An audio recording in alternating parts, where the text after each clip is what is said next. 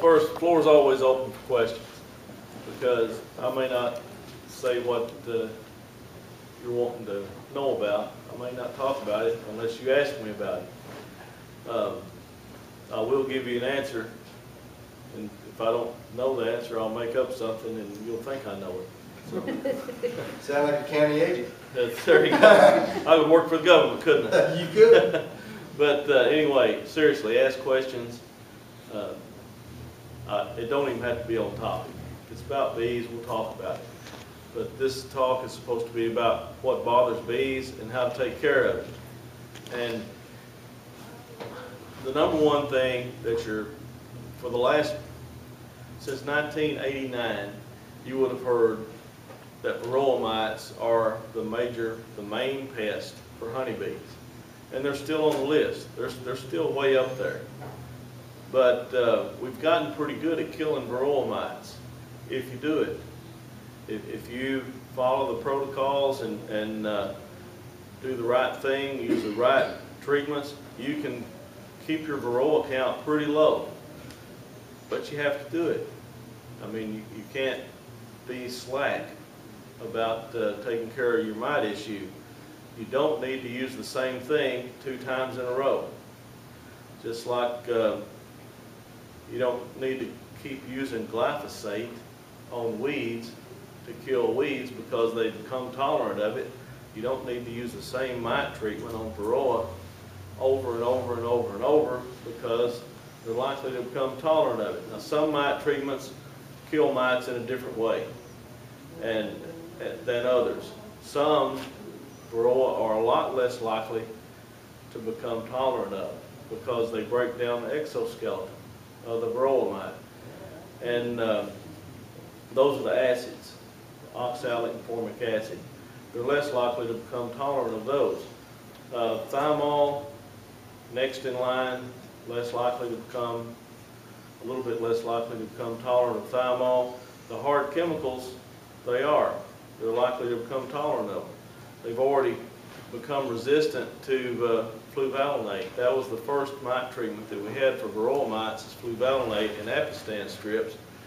And apistan, I was lucky enough to get to do a study on that for a company last year that wanted to see how effective apistan was against mites now. The theory was that since we've been using other things to kill varroa mites, maybe we've killed all of them that carried this tolerance to apistan, and maybe apistan fluvalinate might be a good treatment again for varroa mites. And the study was 20 hives in a control group, nothing's used. 20 hives where only apistan was used. 20 hives where Apogard was used. Apogard is thymol, the thymol treatment. And 20 hives where both apistan and Apogard were used at the same time. The results of this study were kind of what I figured they would be, with a couple of surprises. First, the apistan was 52% effective, meaning that there were 52% less mites in the hive at the end of the study as opposed to the beginning of it. At the end of the treatment, 52% less mites in the hives. Apistan by itself. Apogard, thymol by itself, was 74% effective. 74% less mites in the hive. Apistan plus Apogard, 76%. You only gain 2% by using both of them. Now, the two kind of wild cards there is the control group was 20% lower in mites. In other words, the bees had taken care of 20% of the mites without any intervention at all. 20% lower mite count. This was done in August and September, when the mite count should have been outrunning the production by the queen. So it's 20% lower just with nothing. That was the control group. The way I'm looking at this, you should take that 20% right off the top of the other treatments, which would make Apistan 32% effective. And take the 20% off because the bees were doing 20% by themselves without any help. But the other thing was that of the hives that had Apiguard in them, the thymol treatment, it got hot, pretty hot, where these bees were in West Kentucky last August and September. It was pretty hot. 20% of the hives absconded. So I guess you would say that was 100% control, because there wasn't any mites in them, there wasn't any bees in them either. But the thymol drove anything that had thymol in it. When it got up to 92, 93 degrees, the bees just left. So those are things you take into consideration when you're deciding what to treat mites with. At the same time, I treated 20 hives with what I use to treat mites with, and it was over 90% effective. So, in other words, I'm not changing my mind on what I was treating my mites with, because what I was using worked. And I use 3 different things to treat with. Spring, I use thymol. Cool weather, it is effective against mites, in cool weather especially. In cool weather, it does not run the bees out of the hive. Summer, I use formic acid, but I don't apply the formic acid the way that it's supposed to be applied. It's not something that I can recommend people to do, because it's a shock treatment of formic acid. It's in and it's out, same day. But it knocks the mites down to the point that you can get into early winter. Early winter, I treat with either thymol again, or with amitraz, which is Apiguard strips. Mites will become resistant to amitraz at some point. Amitraz is a close cousin of fluvalinate, so it's just a matter of time before they're tolerant of it. But the thymol, they're not as likely to become tolerant of that. And formic acid, they're really not likely to be tolerant of that. Those are the treatments I use for varroa, and we don't have many issues with varroa. But varroa is not really the worst problem that we see in bees. Now, the worst problem is the diseases and viruses that varroa bring into the hive, because once those get into the hive, they become systemic in the hive, and you don't have to have varroa for those to keep building in your hive. The bees themselves become the vectors by feeding larvae, and also by trophallaxis, sharing feed one to another. And also, if the queen mates with a drone that's infected with a virus, he passes that virus on to the queen. Every bee that comes from an egg that the queen lays that was fertilized with the sperm of that infected drone is infected. And that's a relatively new finding, that the viruses can be transmitted venereally. So, it's amazing to me that all the bees don't just have viruses out the wazoo, but they don't. There's a bacterial brood disease that's usually identified as European foul brood. It's not really European foul brood, but that's how it's identified. And it's actually associated with parasitic mite syndrome. It used to just be called parasitic mite syndrome. Well, now it's kind of the only leftover from parasitic mite syndrome. All the other stuff has kind of fell to the wayside, but you still see this twisted up brood, twisted up larva in the cells. And eventually it'll look like it's melted in the crease of the cell. Larvae should never be lying lengthwise in a cell. If it is, it's sick. And that is usually identified by inspectors as European foul brood. It's okay, don't correct them, because you can get a feed directive to get terramycin if you just let them go ahead and say it's European foul brood. One treatment will fix it. terramycin. It'll stop that particular brood disease. Now the interesting part is that if you treat the hive for this bacterial brood disease, you'll also stop the viruses in the hive. They just quit being evident. There's only like 4 viruses that have a visual symptom that you can identify and say, well, yeah, that's that. This is black queen cell virus, or this is deformed wing virus, or this is acute paralysis. There's only 4 that you can identify. There's 27, 28 viruses, something like that. That's just what we know about. Those are the ones that have been numbered. And there's no visible symptoms to them. I'll guarantee you, if you send a sample of your bees to Beltsville, the lab in Maryland, you're going to find more than likely some percentage of Lake Sinai virus in your bees. Just about everybody has it. Normally, it don't kill your colony. Once in a while, it will.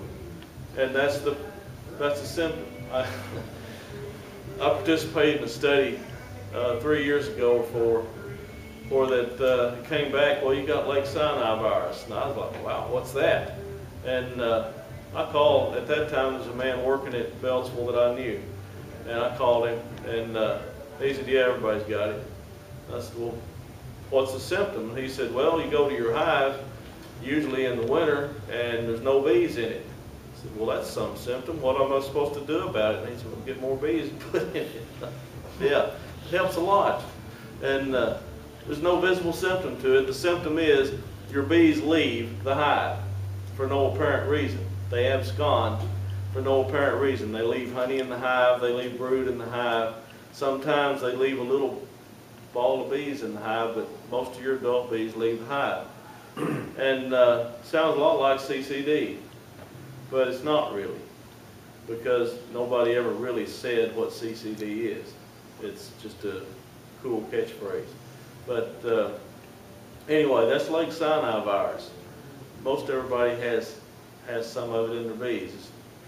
Excuse me. Yes. So they take the disease, the virus, with them when they leave, so the comb is not contaminated? Comb is not contaminated. These viruses can't survive without a host.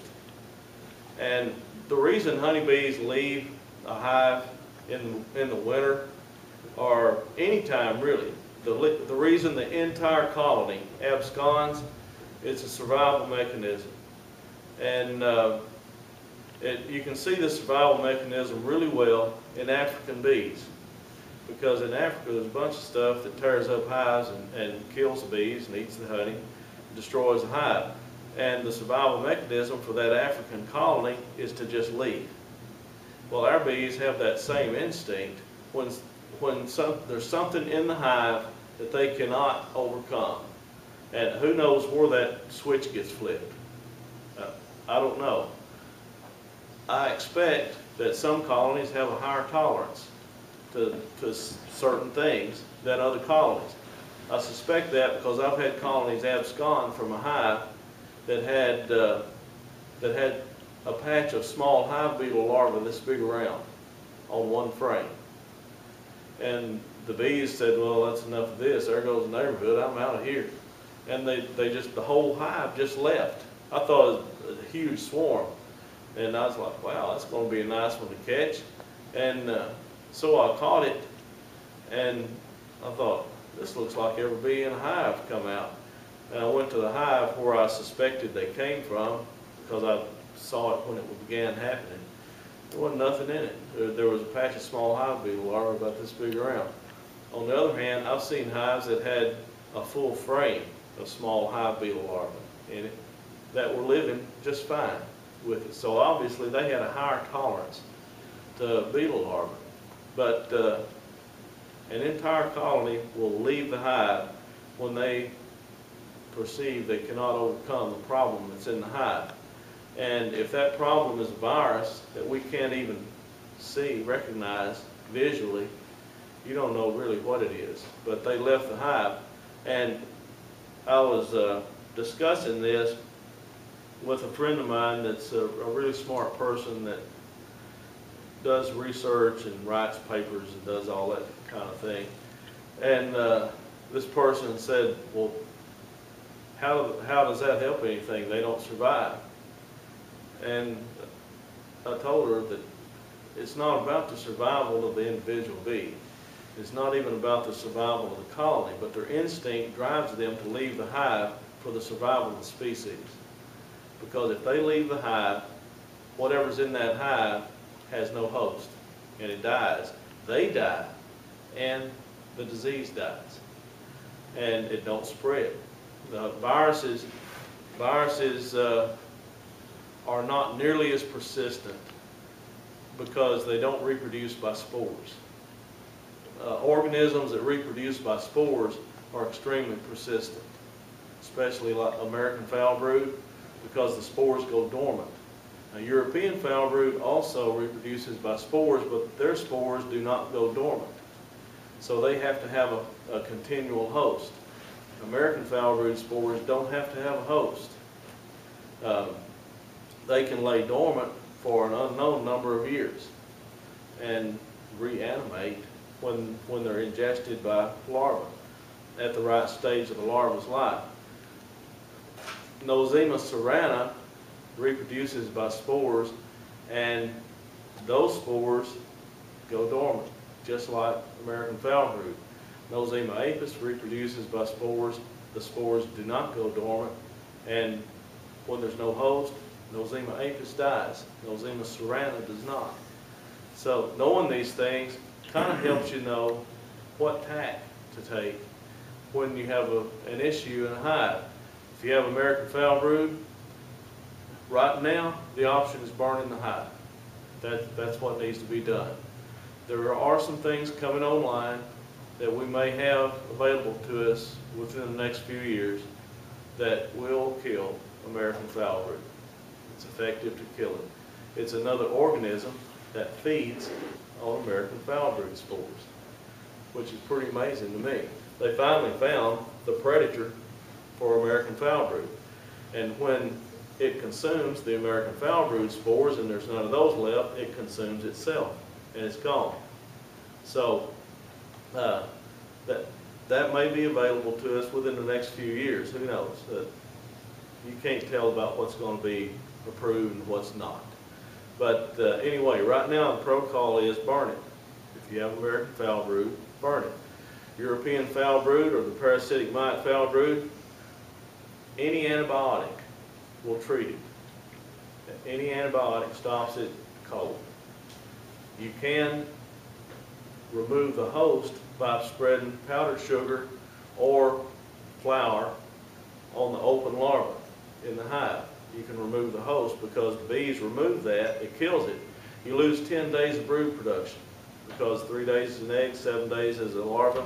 You lose that amount of brood production, but it removes the host, and the bacteria that causes this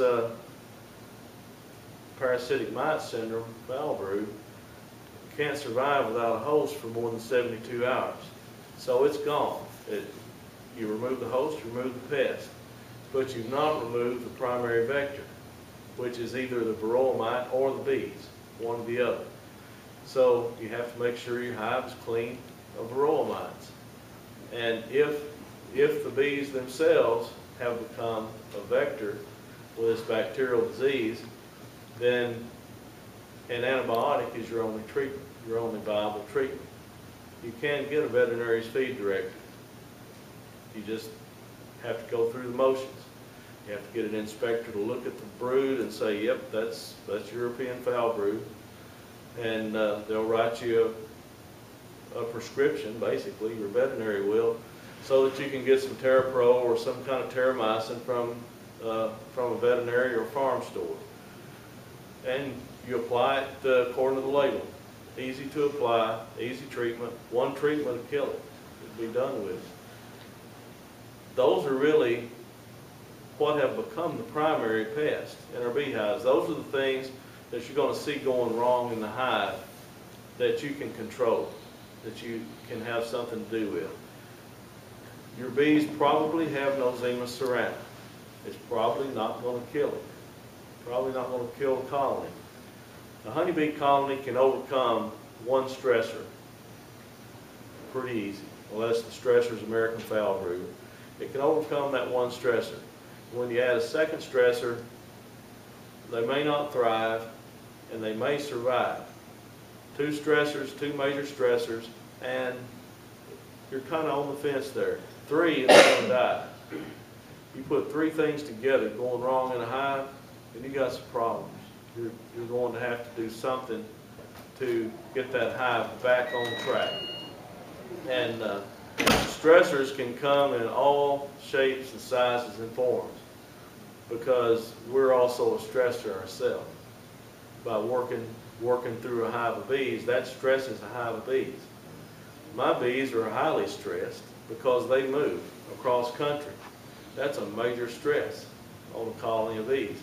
Being picked up, put on a tractor trailer with 400 and some odd other hives with a net over them, or that they can't fly and forage, but they can share bees and pheromones with all these other hives, and then sit down in another part of the country where they are totally lost, and the weather is totally different, and the bloom is really different, and that's a major stressor. So our bees have to be clean of everything when they move. And when they come home, they need to be clean of everything. So I treat our bees. I had rather be in a position to just keep bees and not have to put anything in them, in the hive, to keep them alive, but I can't. When you're in a position like I am, the best thing I can recommend is to use the least toxic method of control for whatever that you're trying to control. Nosema, we don't have fumagillin available anymore. So, and even if we did, that was a poor treatment for nosema. You knock the spores way down and they just spike. When they came back, they would spike. And you would just set the bar a little bit higher for what you had to kill the next time. But probiotics are a really good treatment for nosema as far as trying to not kill the nosema, but to put enough good bacteria and good flora in the midgut of the bee that the nosema don't make much difference. After you feed an antibiotic, that's going to pretty much wipe out the bacteria in the midgut of your bees. And it's good to feed a probiotic in your syrup or in your feed after you feed, after you treat with terramycin or tylosin or whatever you're treating with. If you treat with that, a good follow-up is feeding sugar syrup with a probiotic in it. The Pro-DFM is good. The probiotics that you get at the farm store are just about as good. The probiotics and electrolytes that are for poultry, they work just as good on bees. There's nothing in there that's toxic to the bees, and it has most of the same things that Pro-DFM has. And I'm not a salesman for any of these things. It's just that I don't mind telling people what has worked for me, and I'm not going to badmouth any product or any particular style of management. If you don't want to treat your bees, that's okay. I mean, just understand what you're likely to see. If you don't treat your bees, you probably will see this, and if you see this, then your next step of action is going to be something else. But eventually, your bees are going to die, regardless of how good you take care of them. So the most important thing is knowing how to take one hive and multiply. Take one hive and make 3 or 4 out of it in a year. And if you can make, if you can take one good hive at the beginning of the spring and split it into 3 hives, 3 moderate hives, and then make one more split later in the summer, you've taken 1 and made 4 from it. You can sustain a 75% loss every year. and still keep your numbers of bees right. I don't recommend that, but I mean, I recommend splitting your bees, but I don't recommend being happy with a 75% loss. But just keep in mind, you can sustain your numbers of bees if you know how to make more bees. Learning how to do that is really important in staying in business beekeeping. Whether your business is 2 hives or 200 hives or 2,000 hives, you've got to know how to make more bees. The second part of this equation is understanding what different diseases and pest problems look like and how to fix them. And that's something that you just learn. You learn how to fix varroa by coming and doing something like this. Talk to people that keep their bees alive and see what they do. That's the best way, that's the best advice I can give you for knowing how to keep your bees alive. Regardless of what is in a book or a magazine or on YouTube or whatever, talk to somebody that keeps their bees alive and makes money with them, and you can get a good idea of what needs to be done to keep your bees alive. Now, treatment can go all over the place. There's some stuff that you can talk to one beekeeper and they'll say, well, yeah, if you put this in there, that'll kill it. Well, yeah, but I mean, it'd kill me too. There's some things that I just wouldn't recommend putting in a hive that are very effective. The reason I wouldn't recommend putting them in a hive is because there's other things that are effective too, that are a lot less toxic. Now, after saying that, believe me, if I have to put plutonium in a hive to take care of the pest, I'll do it, provided I can get it off eBay or something. But I make my living with bees. They got to stay alive. So. Do you produce honey, or are you? Yes, ma'am. I produce honey too. There are treatments that you can use for varroa mites on honey, but we treat our mites early in the spring. Treat our bees for mites early in the spring, before honey supers go on, and then as soon as they come off of honey, a honey flow, which is right at this time of year, they come off of honey flow, we'll pull the honey supers off of them and treat them again. And we don't have much of a fall, late summer and fall honey flow where I live, so we just concentrate on getting the bees healthy to go back to Florida in September. And we get the bees healthy and queen right and make everything as good as possible to go back to Florida. And they go into a bee yard in Florida and they produce honey down there. And there's no treatment on them there. But when they come off of the honey flow in Florida, we split everything that can be split, and as long as it will grade out, for as long as there's 10 frames of bees, we make everything 10 frames of bees or more, and we treat it again for mites, and if there's any brood disease, we'll treat it then for that also, but there's no honey supers on it then. Then they go to almonds in California, and they're not treated out there. There's a honey super on them out there, and they're not treated, but when they come back to Kentucky, there's no honey super on them. It's spring again, and we flip back around. And you have to do that not only because for the health, but because you're transporting across state lines, right? Because I'm transporting them, and the main reason that I treat them, if I had a hive, if my hives all stayed on my farm all year long, I would probably only have to treat them once a year. Maybe not even that. But my hives are in bee yards that are, well, the bee yard, the holding yard our hives were in California, there were 7,700 hives in a holding yard. And mine were a very small percentage of that. So you run about, what, 1,000 hives or 500? No, closer to 500 than 1,000. That's a lot of work. Well, yeah, it is a lot more work than I meant for it to be. I'll put it that way.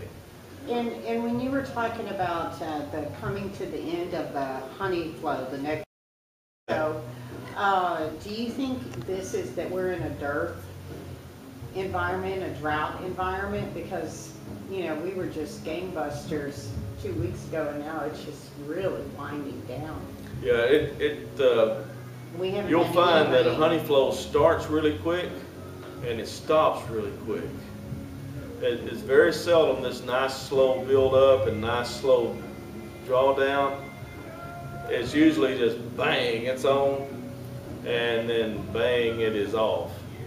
And as soon as you notice that your bees are not foraging the way that they were,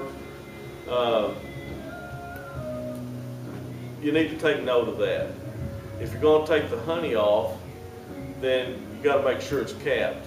So you're walking kind of a fine line there. You don't want to feed the bees syrup because you don't want the syrup mixed in with your honey. Right.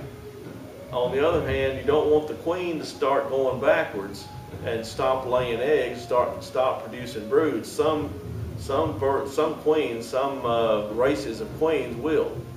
Do you work with a queen excluder? I use a queen excluder for very specific things, but not like you would think. That, I mean, not. To keep her out of the honey supers, or? I use a queen excluder during the main honey flow. When they come back from almonds, there's no queen excluder on the bees in almonds. So they build up into 2 deeps. That's what I want, because I want to be able to take frames out of those that have honey, pollen, and bees on them, and brood of all ages. And that's what you get when you don't have a queen excluder on. You have frames that are full of everything, or not full, but have some of everything on it. And that's what I want coming out of almonds. And I split those in the spring, and I put them into single deeps and put a queen excluder, scratch the honey open so that they have to do something with it, and on the frames, and put a queen excluder over that single deep, and then put another deep on top of that for them to produce honey in. Most of the time, they'll move that honey that I scratched open, they'll move it up into that next super, and they'll put honey in that second story that's above the queen excluder.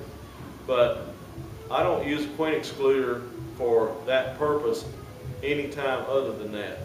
When the bees are in Florida building up down there, I don't have a queen excluder, because there again, I want a frame that's got everything on it so I can make splits with it.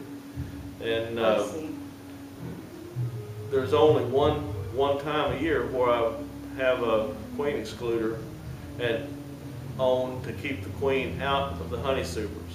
I do use a queen excluder for queen right cell builders and for queen banks, for queen cell banks and things like that.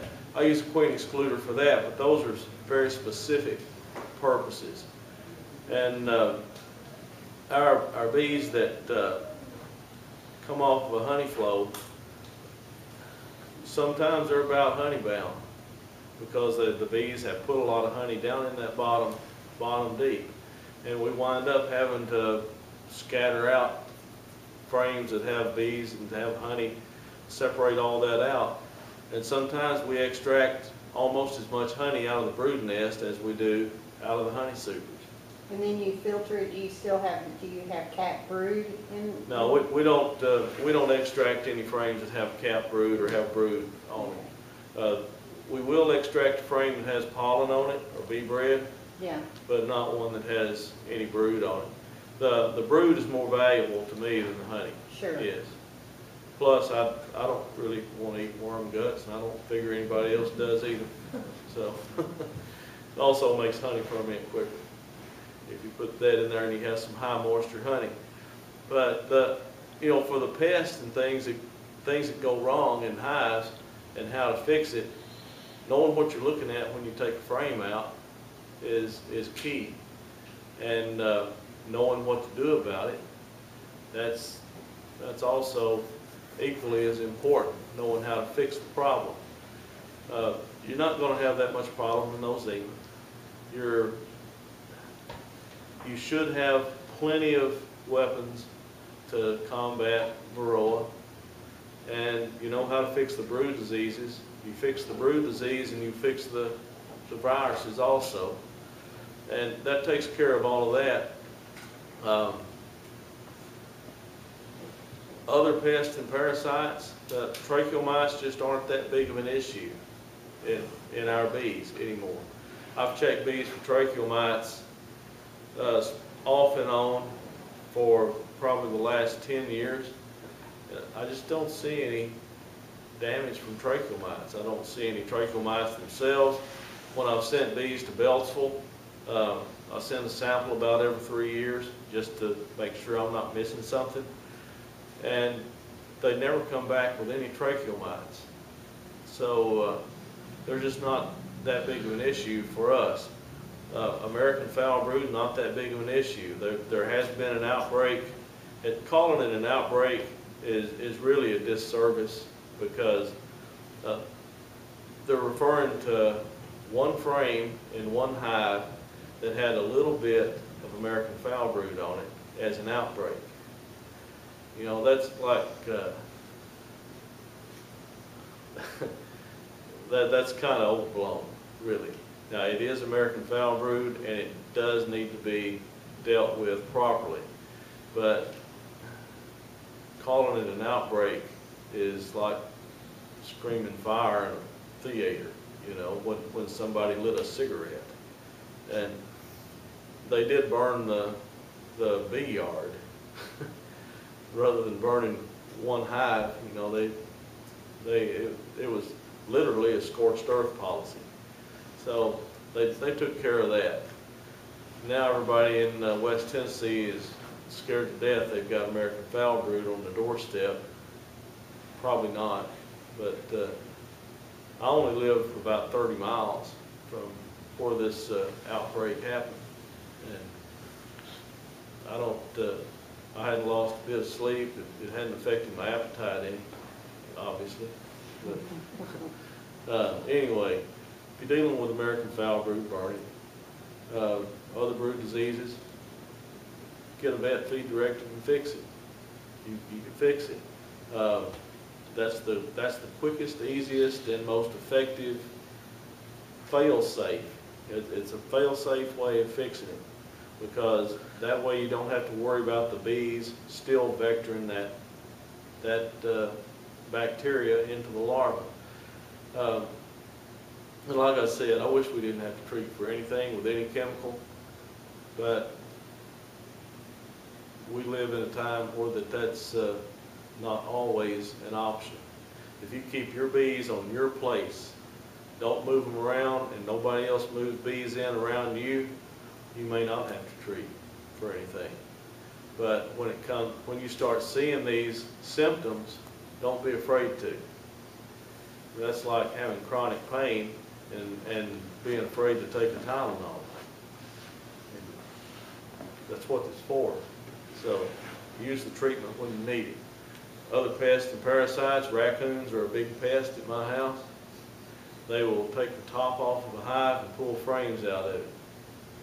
And they were trained to do that in 2007 after we had the freeze at Easter, when everything died, including the food that raccoons normally eat, and they all had babies that they were having to feed. And I had pollen patties on a lot of nukes. I had about 400 nukes on our farm that all had pollen patties on them, until the coons found out that the pollen patties were something they could eat. And we had a little war. And the coons won several battles, but they did not win the war. So I thought that it was over with, you know. I thought, well, I'll whip them. Won't have to do this again. What I failed to understand was that they had taught their babies that this is where you come to get food. And their babies taught their babies that this is where you come to get food. So on my farm, still, you've got to nail the tops on, with one nail on each side of the top driven all the way in. Where coons are amazing at what they can tear apart and what they can get into. And they're amazing at how much damage that they can do. And I'm sure that they think I'm amazing that I can blow them to smithereens from 100 yards away. All of that happens. So they're a problem at times. Skunks are a minor problem at our house because we have a lot of owls around our house. And owls love to eat skunks. And I love for owls to eat skunks. So we don't have much problem with skunks around our house. Wax moths are not that big of an issue, mostly because we keep all of our equipment occupied most of the time. And when it's not, it's stored where it's got a lot of airflow and light. And we do have a few frames destroyed by wax moths every year, but nothing major. Small hive beetles. I absolutely hate small hive beetles. A queen right hive, you've got to keep your hive queen right. As soon as a hive goes queenless, if there's not any larvae in that hive, then small hive beetles will destroy it. That's just what's going to happen. Because it doesn't matter how hygienic your bees are, as soon as there's no larvae for them to take care of, everybody in there becomes a forager. Nobody's worried about cleaning the house. Everybody is going out and getting groceries. And small hive beetles will destroy the hive. If it goes queenless long enough that there's no open brood, that's 10 days. If your hive is queenless for more than 10 days, and that can happen without you realizing it. It does to me. I mean, I lose a hive or two every year like this, but it's just part of it. And the only way to keep your sanity as a beekeeper is to learn to not beat yourself up over having a dead hive or a hive destroyed by hive beetles or a hive that gets just decimated by viruses and bacteria, diseases, brood diseases. It happens. And you just pick up and go again. That's all you can do. And I told one group one time that beekeeping is like being a cowboy. The only way you're going to remain a beekeeper is just to decide not to quit. You got to get back on the horse. And that's just the way it is when you lose a hive of bees. Learn from the loss. You're going to have hives that die in the winter, over the winter, and there'll be a cluster of bees, all with their heads in the cells. They're not looking for feed. Those are the heater bees that just ran out of fuel and died. There'll be bees in between the frames. Those are the insulator bees that run out of fuel and died. There'll be honey this far from them. You might have 50 pounds of honey on a hive and a cluster of bees this big around, dead, that far from the honey. When it gets 30 degrees or lower, sometimes it don't even have to get all the way down to 30. The cluster is not going to move inside the hive. It's got to be in range of honey. It don't get so cold the bees can't move inside that cluster. But as long as there's honey within range of that cluster, they're okay. But when the cluster gets out of range of honey, they'll die in about 2 days. Regardless of the size of the cluster, they have about 2 days, maybe 3, to live before they starve to death. But you know, that's how you do an autopsy on hives. Wasn't your fault. You just chalk that up to stupid bees. You know, they clustered in the wrong place. If you have a hive that dies in the winter and there's not many bees, maybe just a handful that have their heads stuck in the cells, and there's not many bees between the frames, they're all piled up on the bottom board, that's a symptom of a virus.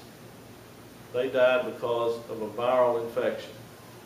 And that's the difference between autopsying 2 different scenarios of a winter dead out.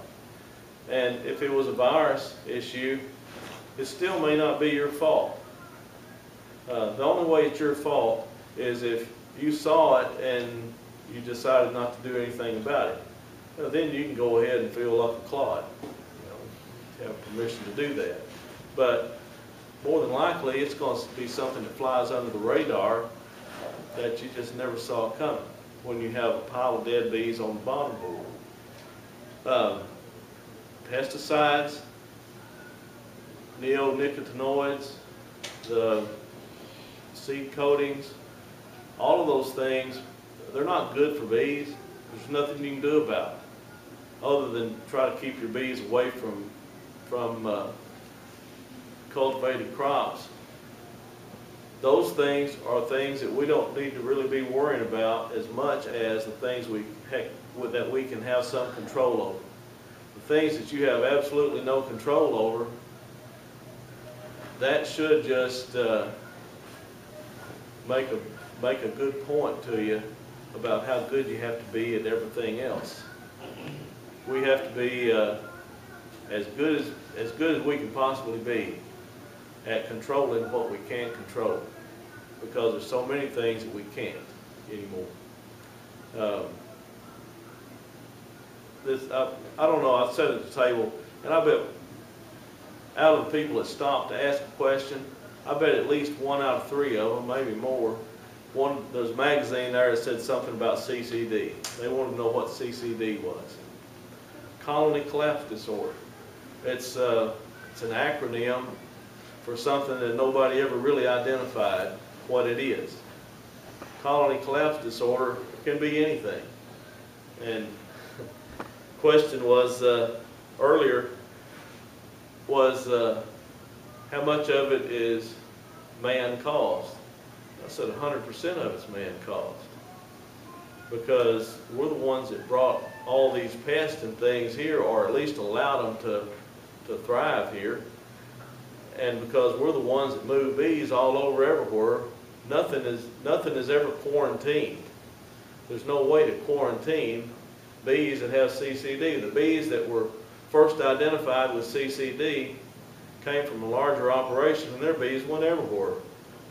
So, of course, it's our fault for things like that. But beyond that, CCD is not anything new. There's been identical issues dating all the way back into the 1800s. So CCD is more a product of us actually recognizing, wow, this is something bad. Before it was like, well, poor old Joe, his bees all just left the hives. And now, since it happened to some of us, all of a sudden it's serious. It's like not being too concerned about people on another continent. Ebola wasn't a big deal to us until they brought a bunch of people that had it over here to treat them. And then it's like, whoa, we don't really need that stuff over here. And then all of a sudden Ebola was a big deal. Same thing with CCD. CCD got to be a big deal because some of us started seeing symptoms of it. And it's been going on for a long time. It'll keep going on for a long time. And it probably won't ever be answered in a satisfactory way as to what causes it or what you can do to stop it. But you're not going to have CCD issues nearly as much, nearly as bad, if you stay ahead of varroa, stay ahead of bacterial and viral diseases, and make sure your hive stays queen right. There's good treatments for small hive beetles that are not legal. So if you come to my farm, you might possibly see some of those.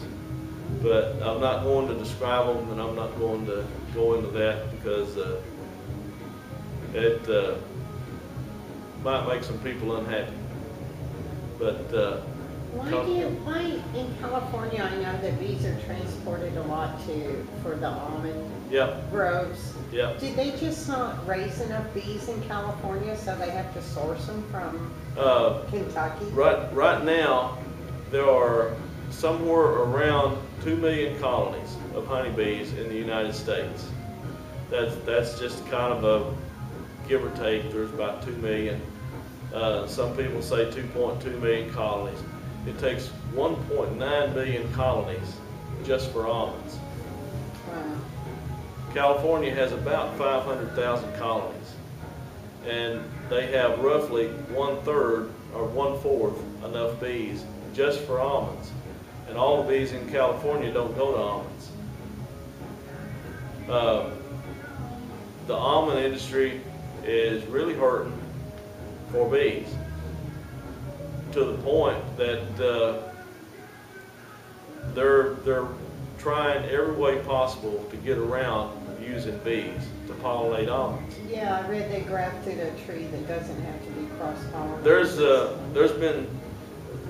There's been almonds that did not require an insect pollinator for about 30 years, but they're not fit to eat.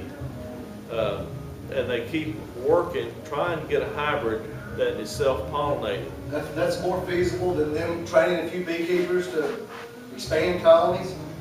You're talking about bureaucratic boardrooms. You're talking about guys, bankers and lawyers sitting in an air conditioned Seems like I can office. equate bottom line out on that a little faster than Yep. just no cowboy man. Well, there's two things that are happening. One is nanotechnology and artificial intelligence. They're really pursuing that, and they're really pursuing a self-pollinating almond that somebody might possibly eat. Oh, that'd be groundbreaking, no doubt. But in the Yeah. meantime, In the meantime, they're paying whatever you ask almost. Every year it's the same. It starts off being, well, you can contract your bees for $155 per hive for almonds. That's in September. And then November gets here and they say you can contract your bees for $175 a hive for almonds.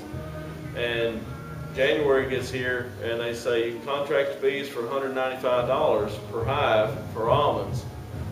And then February gets here and almonds are beginning to bud up a little bit, and they say, gosh, we ain't got enough bees. We'll pay you $240 a hive for your bees for almonds.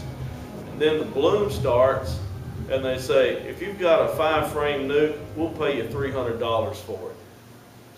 And, I mean, it just keeps going up the ladder. It's a panic every year. It's the same thing for the last 10 years. It's been this way. It's a panic that sets up when the bloom starts opening, because they couldn't entice enough people to send bees to almonds. Truth is, there's not enough people to send. There's not enough bees. If you want to, this is the perfect time to get into commercial beekeeping and actually make a living at it, because there's so much room, and people that are hobbyists or small sideliner beekeepers think that it's something that they can't do. They're wrong. 10 small beekeepers that have 40 hives apiece, 50 hives apiece, can put all of it together, hire a broker, get it. The broker will do everything for you, and you don't have to even touch the bees. You don't have to go to California. I'd recommend you did, just to make sure that everything gets put where it's supposed to and gets put back where it's supposed to be and comes back home. But you don't have to stay out there. The broker will arrange for all of it for a fee. Hire the things done that you can't do. Small beekeepers can do this. You just have to work together. And there's money to be made in this if you're willing to do it. And last year was the first year I've ever sent any bees to almonds, and that's what enticed me to go. Actually, I went because I had talked another fellow into sending his bees, and he was about to back out, and I was goading him in. I was trying to goad him into going, and I said, well, if you're not going to go, I will. And then he said, well, if you're going, I'll go. Well, then I was trapped. I had to go then. So anyway, I wound up really liking it, though. I'll have to admit that it was very worthwhile, financially and for the experience too. what's the Georgia herd? How does it compare to the California bee population? Georgia's bee population is pretty good because you got a lot of professional beekeepers in Georgia. Florida's bee population is really good because you got any state that you've got a lot of professional beekeepers in it, they're going to keep the population static because they have to. That's their living. our hive numbers stay pretty much the same where we want them anyway, because we have to. And somebody that has 20 hives in their backyard, it's not going to mean getting your electricity shut off if 10 of them die and you don't replace them. And so losing 50% of your bees is not nearly as catastrophic for a sideline beekeeper. But you also don't make your living. You don't make your house payment doing that, or you don't make your disposable income doing that. So the large beekeepers keep everything on an even keel. The smaller beekeepers are kind of like this, and the hobby beekeepers are really good customers for everybody. The nanotechnology that I was talking about is the craziest part of this whole thing, because they're drones that are I can't wrap my brain around this, because I'm just an old redneck hillbilly, and I can't wrap my brain around a drone the size of a mosquito that with artificial intelligence that will recognize blooms. The problem they're having is recognizing blooms that have or have not been pollinated, and it's crazy. But those are the things that the almond industry had rather throw money at instead of building a beekeeping industry back up. And the beekeeping industry needs to be built up from the ground, not from the commercial end of it. It needs to be built up by training sideliners into becoming beekeepers. There's a lot of kids out there that are in high school that have no practical need to go to college. Maybe they don't even want to go to college. They don't have any idea what direction they want to go, but they would make great beekeepers. Kids with an agricultural background that don't want to get into the rat race of renting land and buying $500,000 combines. It don't cost that much to get into commercial beekeeping on a level where that you could actually make a living at it. And that's where the almond industry and the beekeeping industry also need to be focusing, is on the young people that could be coming up and taking the place of the commercial beekeepers that are retiring. Because commercial beekeeping is getting old, age-wise. That's my pitch for beekeeping. Average age of the farmer creeps up about 6 months every census we take. It's now 57.6 months. Only 2%. You know, that may be the only thing I'm above average at. I was just backing up your point. All Well, right, you we're just- almost you just- at 5 o'clock hour. Is there another question for Ken? You just gave me a lot of encouragement. I am above average. So.